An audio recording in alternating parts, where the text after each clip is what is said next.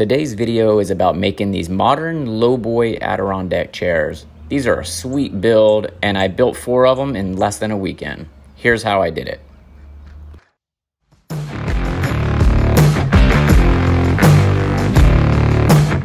Using dimensional lumber for this project made this simple, as it's already milled and it's pretty square and flat. I started at the miter saw to make a couple of cuts, and then I needed to figure out the angle for this base. It ended up being 85 degrees, and since my table saw and miter saw couldn't handle that, I had to make this simple jig out of MDF. It worked like a charm. Through the years of learning how to do woodworking and coming up with cool little tricks or hacks, this one took me a while, to be honest with you. I always struggled with making strange angles, and I couldn't figure out how to do them. You know, I would use a jigsaw or a circular saw, but the saws just wouldn't cut it. It wouldn't make it nice and perfect. So when I started coming up with these jigs, it made everything possible. As you can see here, I'm able to get this 85-degree angle, and it's easy and straight. And this is going to be the base. What do you think? Yeah, it'll work.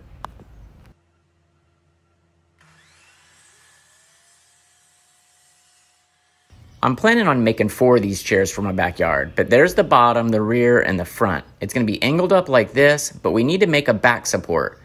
It's kind of beefy, but it's going to look cool. And I'm going to make 4 of them, so I need to scribe or trace this template I just made on all these boards, just so I can get the right angles.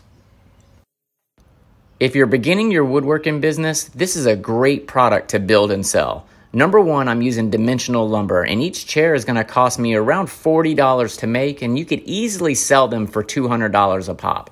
Modern chairs are in style, and this is a great build. And with it being like an Adirondack chair, you can have exposed fasteners, and you don't have to go crazy with the joinery. It's all strong, and it all holds. Here's the back support, by the way. I had to come up with another jig for it, as it was a different degree angle. I'm using the Castle pocket machine for this project. It makes doing these pocket holes easy peasy. They're perfect, look at it. The bottom is a router, the top is a pilot hole. There's 2 routers in this machine, and it makes going through this a breeze. But don't fret, if you don't have one, you could easily pick up a pocket hole jig. There's several of them out there, or you could use a doweling jig. Either way, you can't go wrong. If you're looking for a fun summer project, I highly recommend this one. This was an easy build. I built 4 of these chairs in less than a weekend, which is 2 days, and it came out great. And my yard was needing some help. We had no chairs, no scenery, and these chairs around a fire pit in our backyard is going to make an inviting atmosphere for the summer. I'm looking forward to it. I can't wait to show you at the end of this video. After dialing in my miter sled, I was ready to cut the slats for these chairs. Now I have almost 60 of them to make, but this made it quick and efficient. I'm in the process of making DIY plans for this build, and I'm going to have a link down in the description box below if you're interested. But if you're a beginner, you're going to love this project. And if you're an advanced woodworker, you're also going to love it. And why, you ask? It's because even if you're super advanced, an easy project every now and then just kind of reignites your passion for woodworking, or at least it does for me.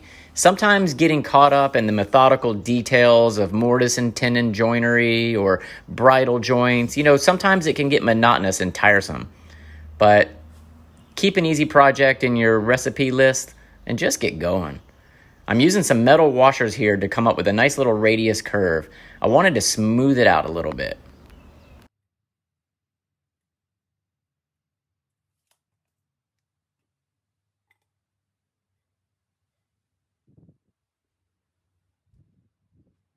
Maybe you've seen this bit and maybe you haven't, but it's a pilot hole recessed drill bit with a non-marring stop collar. This thing is legit, and my only regret is I didn't add this to my tool list years ago. Now, cutting those radius curves out here on the bandsaw, if you don't have one, you could simply use a jigsaw. These are easy little cuts, but be sure to smooth them out with your sander.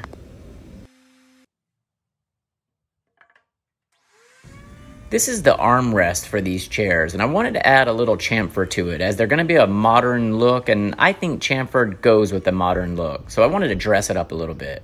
Here's what I came up with. Simple and straightforward. Here's the legs. Here's the seating slats.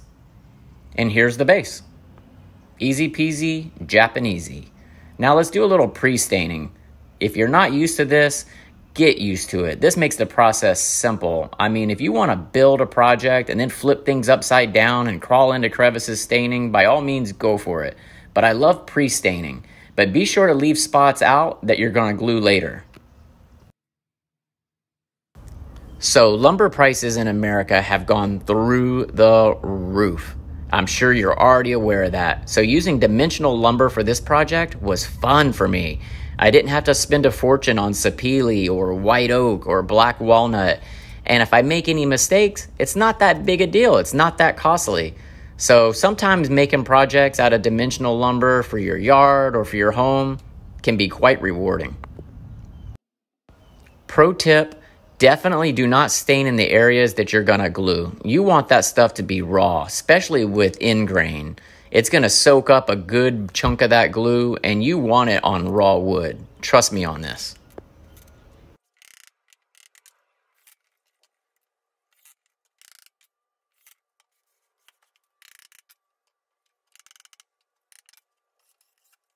After a little finessing and assembling the slats, I was able to get it. Now it was time to move the chair to the floor and put on the legs. I clamped them down with some gear clamps and I used 2-inch screws from the inside. Repeat the process for the other leg, and once you're done, you can remove the clamps and move on to the armrest.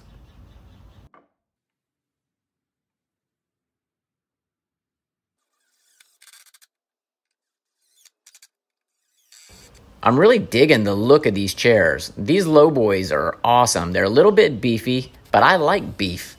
So let's just beef it up. And here we go. Here's how it's coming out. Pre-stained and pre-sealed makes this amazing. Now I don't have to flip it around. Let's try it out in the front yard real quick. Make sure it's comfortable. And now it's time to move it on to the backyard. Check this out. We purchased these black cushions just to dress it up a bit. What do you think? Pretty sweet, huh? I'm gonna sit down and enjoy it. Ah, victorious. Yes, I did it. Wait, nobody cares. I have no friends to celebrate with. Okay, see you next time.